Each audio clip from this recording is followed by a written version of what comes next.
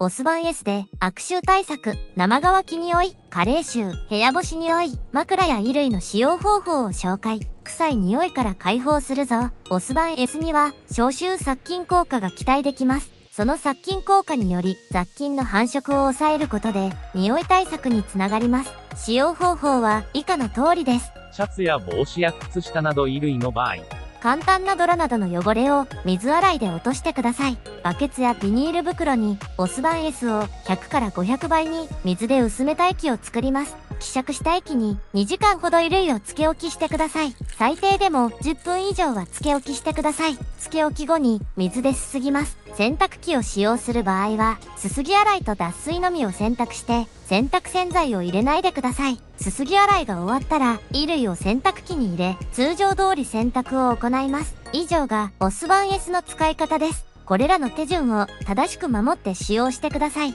注意点。オスバン S を利用した洗濯によって衣類の変色や傷みなどが発生してもメーカー推奨ではないので自己責任で行ってください。オスバン S を使ってもカビのような匂いが残る場合は洗濯槽内部のカビが原因かもしれません。洗濯機の掃除も定期的に行ってくださいね。